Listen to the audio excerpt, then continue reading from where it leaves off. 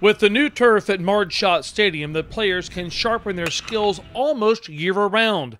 But on this particular day back in November, head coach Ty Neal took away the bats and the gloves. He wanted them to work on a different skill set: leadership under adversity. What you're going to experience today is not going to be a lot about your physical ability. It's going to be about your ability to adapt and adjust to ambiguous environments that you're not well prepared for, that you have little or no experience with. Coach Neal brought in some old friends to test his young group. Lieutenant Colonel Mike Ogden and John Keenan, a Green Beret, used their military background to challenge this young team. They're going to have an opportunity to think critically, act decisively, and get the job done. Only they're going to do it in our environment, an environment that we learn to train military leaders and teams to accomplish some very complex missions in ambiguous situation environments. I have to blindfold every one of you with your caps. I have to get on the stretcher. We have to get all of our stuff across campus with all of you being blindfolded, okay? And you carry it on your shoulders, okay? So 2 guys carry the stretcher and the other 2 will carry the water, okay? Blindfolded and carrying a teammate who's guiding them across campus along with other items to Burnett Woods, that was the first task at hand. All right. Here. To the left. Hey, we going down? Down. 2, down. 1.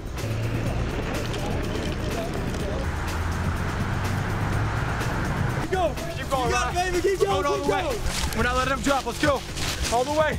Matt, get it up, Matt. I think it's important to understand that there's a physical component, but it's also a mental challenge as well. And any competitive event, being able to stay checked in mentally, I think is a big part of it, and that's one of the things that we get after today. What was our mission? What was our desired end state? What were we supposed to accomplish? After discussing the challenge as a group and making it a learning opportunity, it was off to the next one. What you're going to do is tie the rope here, span it across to those 2 trees right here, and then you have to shuttle everything across. So you'll hook it up and then you'll pull it across.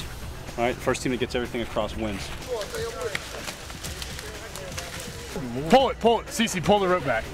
Setting up a rope bridge to move items across a ditch has nothing to do with hitting or fielding, but it changes the mental approach and tests thinking under pressure, which can certainly happen both on the field and in the locker room.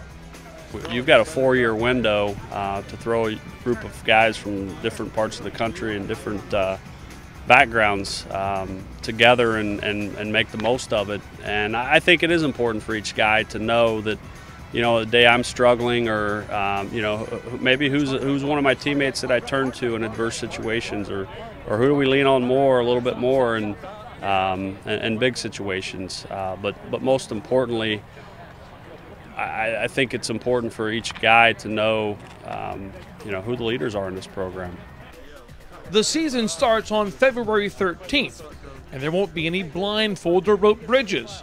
Instead, it's 10 games in 3 different cities, from Mississippi to California to North Carolina. That's adversity.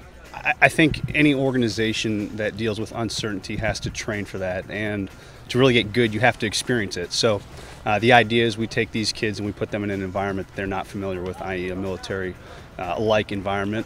And then when they encounter ambiguity as a shortstop, they know how to think through it mentally and attack it in the best way possible.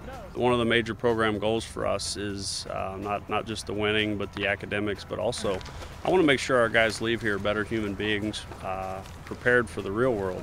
For some it might be professional baseball, for some it might be the workforce right away, for some it might be, you know, building a family right away after college. A lot of real adversity that's going to be thrown at them, and this is just another little thing program-wise that I think it is important that they're exposed to some leadership tactics. Go ahead. Keep going. Attaboy. Move. There we go. Attaboy.